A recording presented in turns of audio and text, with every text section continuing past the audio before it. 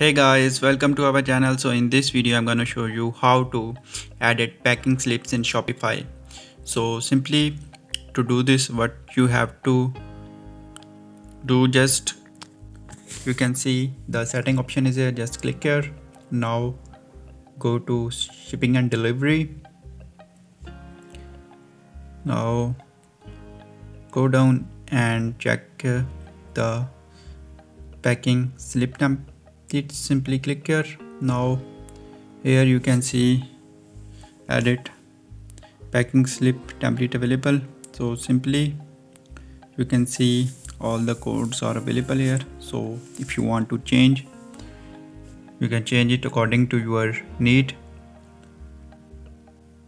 So after when you successfully edit the packing slips, so after this, you can see on the right side there is a save option. So just you have to first preview template before save the packing slips. So here you can see our preview slip is available here.